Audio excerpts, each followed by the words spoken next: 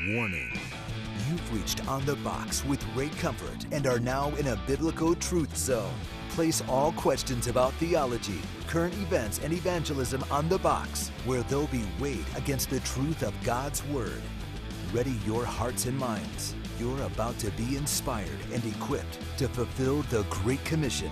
Programming to engage in 5, 4, 3, 2, 1. Welcome to another exciting edition of On the Box, and we hope you enjoyed our pyrotechnic display just before we came on. Ray, what's up with that? Why do we have explosions? If we had women running the show with butterflies flying up and that'd stuff? be sweet. Yeah, men like explosions. It's just part of our nature. It's a man thing. It's a man thing. Well, it's so good to be back. As you know, I was away and had a wonderful vacation. I went RVing with the family. Where'd you go? San Diego. Took the family and some friends, did some RVing. It was an awesome time, and I'm exhausted, right? I'm starting to buy into your theory that vacations do nothing for you. Yeah, vacations kill you. They cut short your life if you go on a vacation. It might have been the 1:30 time I stayed up watching the Olympics. But it's good to be back. Mark, you're back. I am back. Boy, you know, last week was a hard time. I spent the entire week inside my bed. Now, usually when you're sick, you can have a little bit of energy to do something, and I wanted to get ahead on the John Lennon video that I was editing, but no chance on doing that. And then on Saturday, I did a wedding. I officiated it down in Menifee area. Beautiful wedding with Christina and Jason. Eddie and his wife, Carrie, had done the photography for the wedding. It was an outdoor wedding, and I absolutely loved it. Were you coughing all over them, Mark? I was not coughing, but I think I had a runny nose that ran down to my lip. But I was in the shade, and everybody else was in the sun, which is a delight for a speaker. Right, yeah. Had it made in the shade. That's right. Well, Ray, how was your weekend? Oh, I had a great time. World Surfing Champs at Huntington Beach once again. Oh, again? 10 trillion people. I tell you, it was just, well, that's an exaggeration, 5 trillion.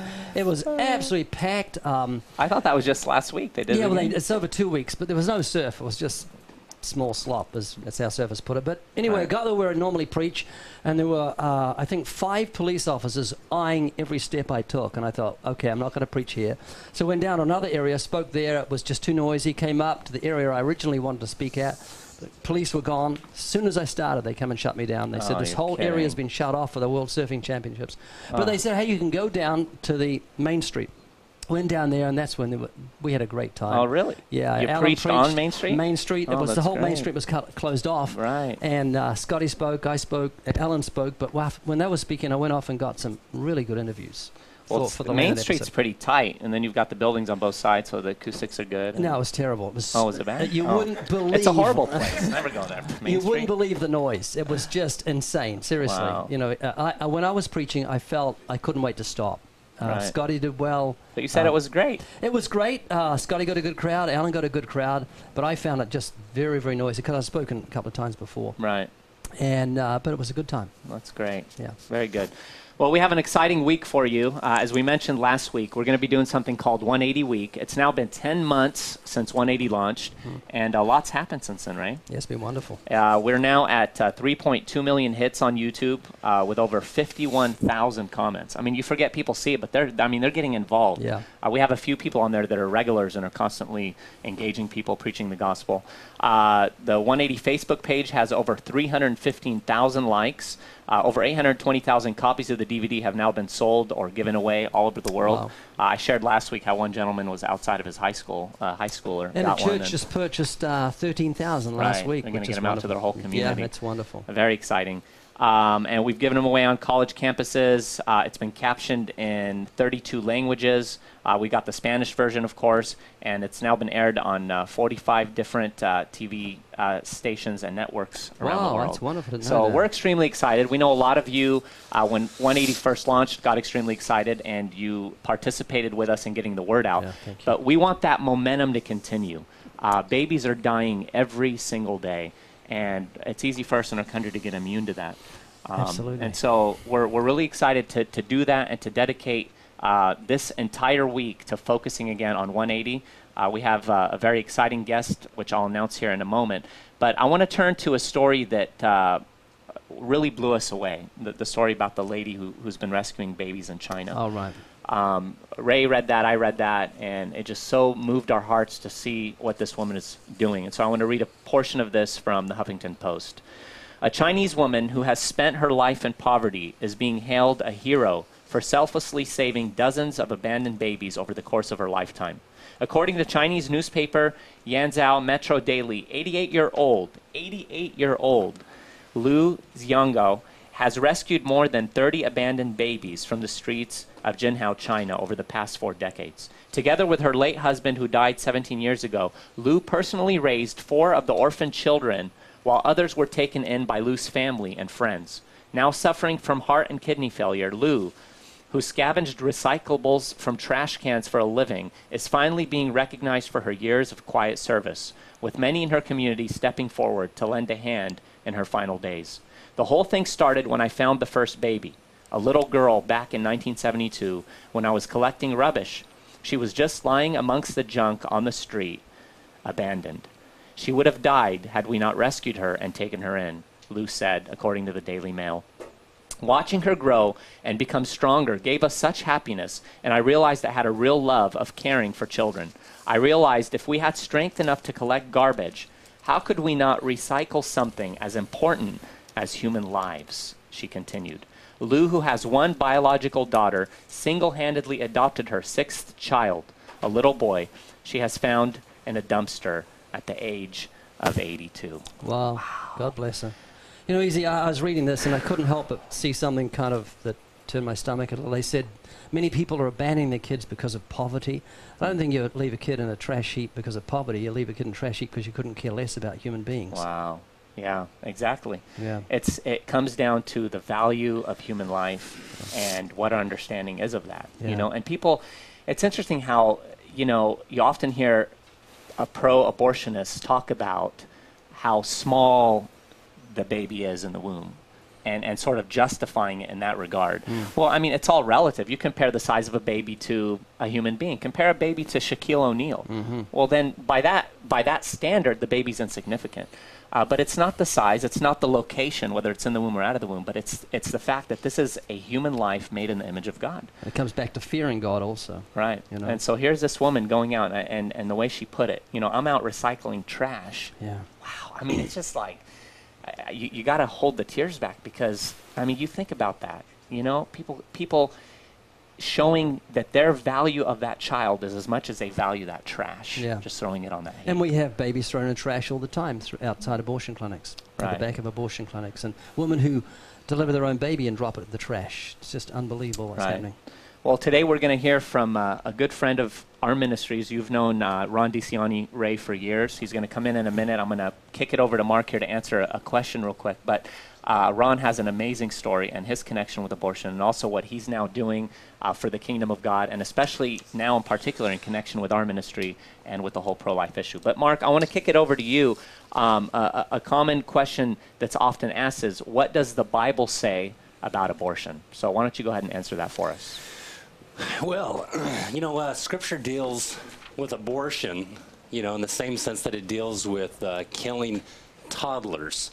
You know, it doesn't directly address the issue, but it does in a roundabout way. It doesn't take a theologian to determine the fact that abortion is wrong. You know, if one of my kids were in the other room and they were yelling, "Daddy, Daddy, can I kill it? Can I kill it?" What would be the natural response for me towards my child? It would be, kill what? What are you trying to kill? With a little bit more information, I can now give the answer. And if my child says, "Dad, it's a big spider," and I go, "Kill it, son, with all your might. Kill it."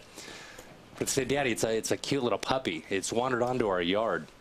I say, "No, son, don't kill it." "Daddy, it's a baby." "No, son, don't kill the baby."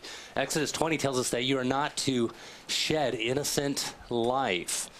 The Bible also goes on to tell us that God knows our inward being. He saw us being yet formed.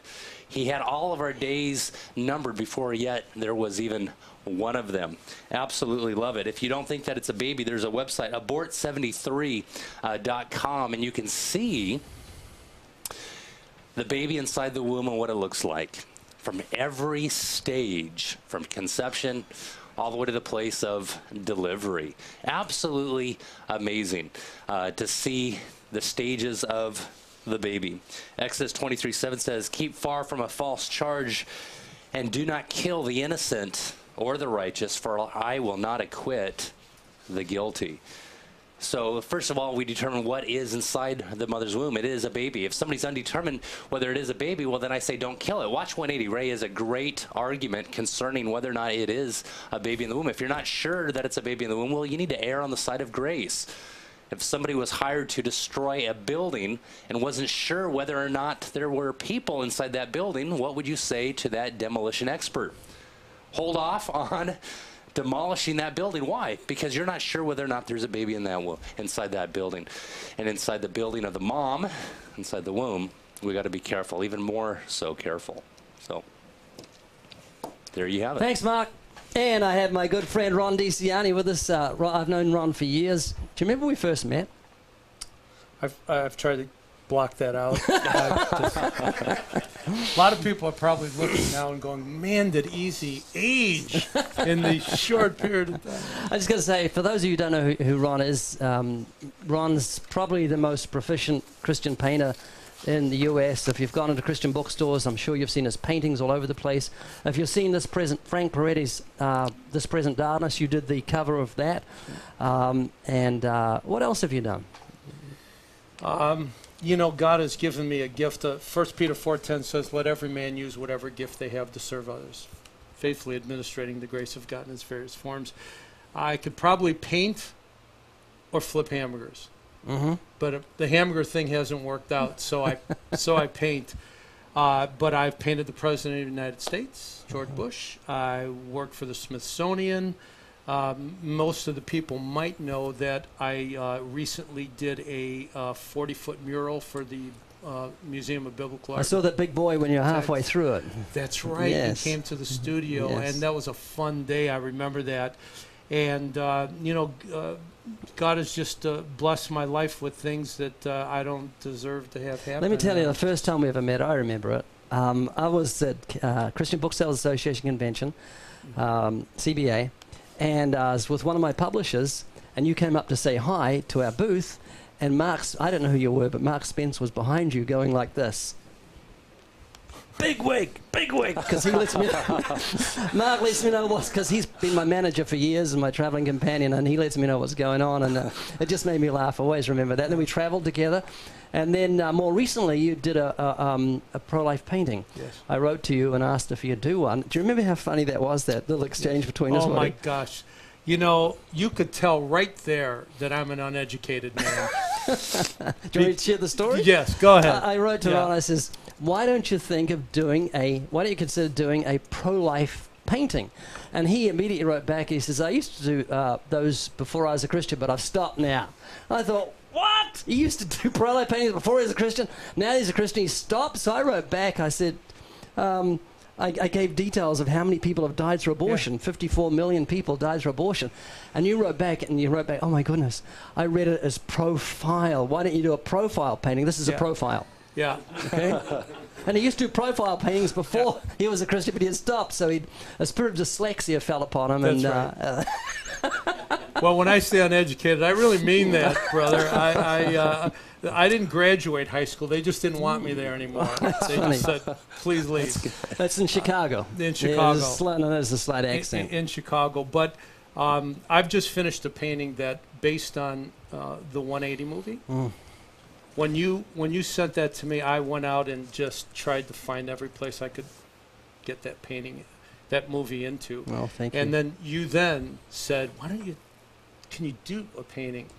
And I began to pray, and I said, Lord, over the course of years, I've had many pro-life organizations come to me and say, could you do like a painting of a baby all, mutilated and, the blood all over? And I went, no, people aren't going to hang that up.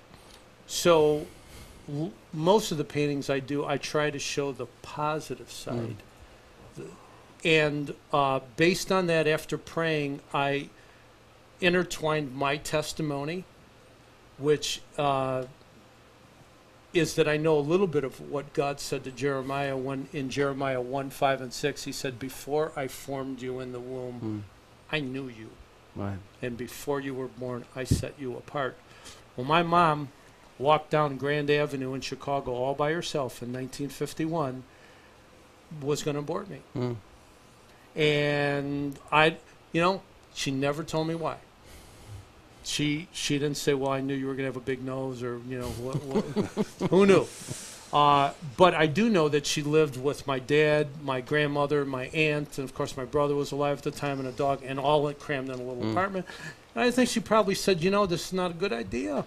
And she was not a Christian at the time, although my grandmother was a Pentecostal Christian.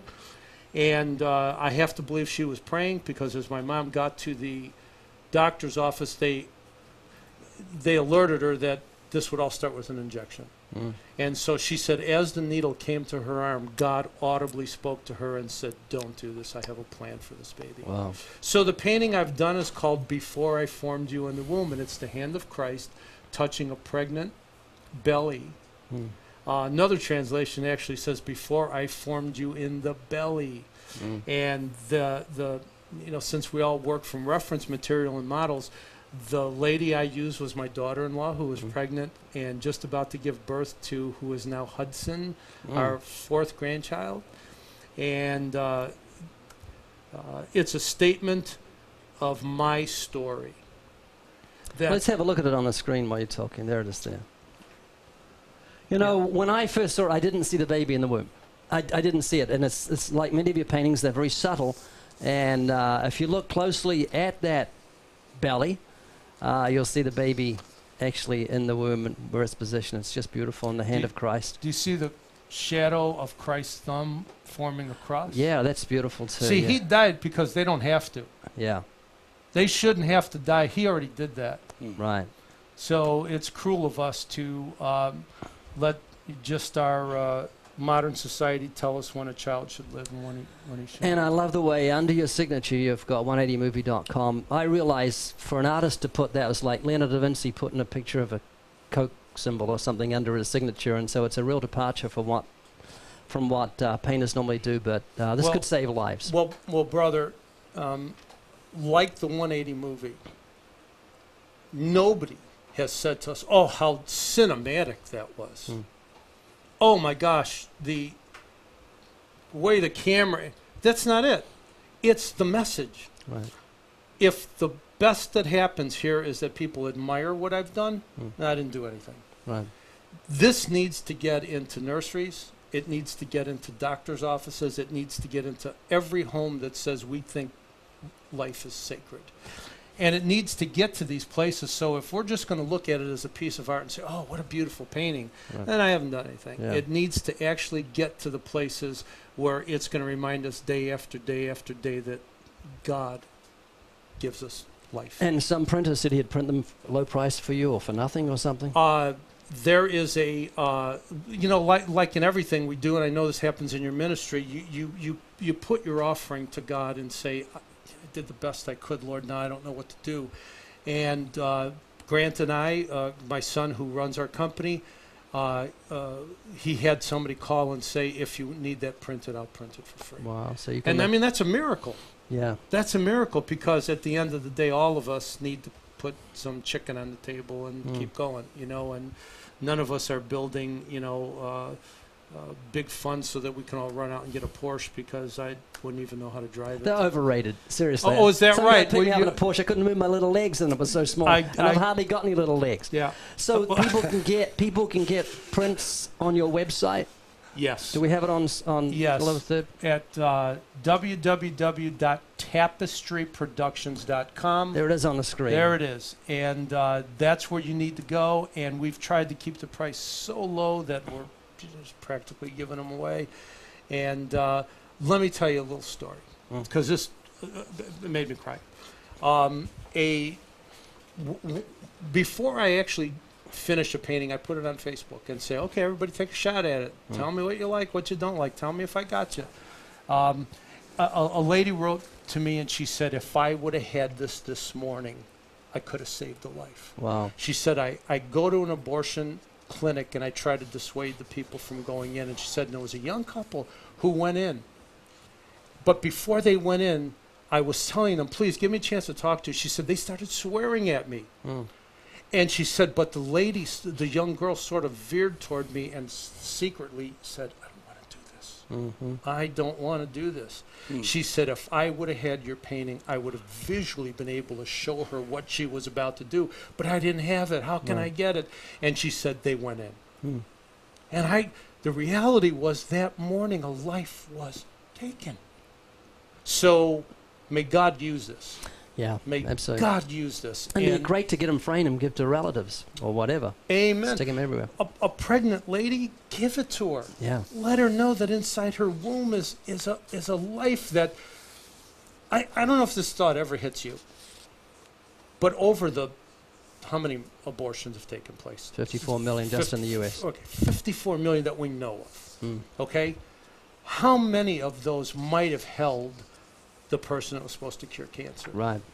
The person that maybe was supposed to be a leader to lead us into a new age. The person that was maybe supposed to create an invention that God would have given wisdom to do.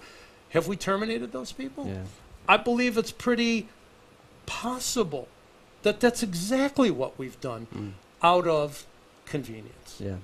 Out of, well, this is a bad time. Like my mom was going to do. It just was not a good time. Yeah. Well, that's called life, isn't it? Yeah. Most things that happen in life just never, they always come at an inconvenient time, don't they? But I'm glad that my mom said, no, I'm not going to do this. So is your son, your grandchildren. I am blown away to think of the domino effect that this all has. And you've told me about that many times. Think of the domino effect who never would have lived. Yeah. And, I know that when you want to do something that you just want to do, you block all that stuff out. You just pretend like, well, I'm not going to think about that because why should I let good information stop me from what I want to do? Well, let's face it. You need the information to know that what you're doing is a bad choice. And so to anybody today that might be watching this program, or people who are going to go out to talk to friends or relatives or just people on the street, God creates life, and only God should be able to take life. And for us to take the position of God and be able to say, I'll tell you when this life should live or when it shouldn't live, or I'm not here on a soapbox. I'm not here on a soapbox. I'm here just to tell my story, that I almost became part of that 54 million statistic. I was like one more tick on the statistic. I'm just so grateful that God gave me a chance to live by telling my mom, don't do this. Yeah. But it was up to my mom to listen. Yeah. It was up to my mom. She could have said, you know what, I'm hearing voices, but I think I'll go through with this anyway. Yeah. She did. Well, I'm so pleased she didn't. Thank you. Because I'd be talking to myself right now. There you go. There you go. Hey, Mark, do you want to pick up the next question that was sent to us? Yeah. Before we do go any further, whoever gives us the most thought-provoking question of the week, will you get one of these? Which is cool because I haven't held this very long. This is the little resin baby. It's very realistic. It's a life-size scale model, 2.5 inches of a 12-week-old preborn baby, which is ideal for dispelling the notion that a first trimester baby is simply a bunch of cells. This is not a lightweight plastic model, but is made of a solid resin that has weight to it, adding to its authenticity, and it's hand-painted for further realism. The model can be used in educational settings as well as outside of abortion clinics. And if a picture is worth 1,000 words, a 180 baby is worth 1,000 pictures. So there it is. We threw the picture up there. The one who gives us the most thought-provoking question this week, we will not just use it here on the air, but we will send you that as our way of saying thank you for throwing that our way. Now, you can throw us those questions at onthebox@livingwaters.com.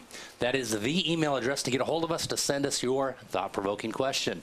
Now, I'm just waiting because I know that Dee Dee, it seems like the majority of our questions that are really, really good come from Dee Dee. She throws the questions. I throw them over to Tony, typically in the times past, and Tony would just go, man, she's got such great questions. So, Dee Dee, you're not excluded from this. Keep throwing them our So, Mark, way. who's Dee Dee? Dee Dee's, she's inside the chat room, and we're friends on Facebook as well. But, boy, she has so many great questions that come our way. All right, well, we have one more segment here, it looks like. This is taken from 180, the actual movie. And if you remember, she said, I wouldn't want other people to judge me, so I wouldn't want to do that to other people. So whatever their decision is, it's between them and God. So she does not want to judge other people for doing what she thinks is wrong, but if they're going to do it, hey, it's between them and God. So if they want to have an abortion, that's between them and God. Let's not intervene, and let's not interrupt that. Let's not judge them for what they do. And I have a thing here. It says here in segment 6, of women who have abortions, 37% say that they're Protestant. 28% say that they're Catholic. 1 in 5 abortion patients say that they are born again or evangelical Christians. They claim to know the Lord, yet they kill their own unborn children. And what's often referred to as a decision between a woman, her doctor, and her God. How could someone believe the biblical God sanctions the killing of innocent life for the sake of convenience? And how does idolatry impact this belief? You know, that is quite the argument that we get out there on the streets quite a bit, isn't it, Ray? Where people say, hey, look, you know, don't judge even. Judge not lest ye judge, you know, be judged. Isn't that the good book say? You know, and I like what Paul Washer says concerning that. You know, twist not Scripture lest you be like Satan. So we need to be careful when it comes to things like this. We need to always be biblically errant and correct. So over to you, Ray. Yeah, Mark, thanks a lot. Yeah, the problem is in the nation we have so many people worship an idol, a God of their own conception, a God that doesn't mind murder and killing. So anyway, thanks, Ron, for being with us. Thanks, Grant, your son, who we didn't show on camera. We really appreciate it. Trust people to go to your site. God bless you guys. We look forward to seeing you tomorrow. Thank you. For questions about On the Box with Ray Comfort or to submit questions for future shows, please email onthebox@livingwaters.com. That's onthebox@livingwaters.com. On the Box with Ray Comfort is an outreach of Living Waters. For more resources to inspire and equip you to fulfill the Great Commission, check out livingwaters.com or call toll-free 1-800-437-1893. Now go and preach the gospel.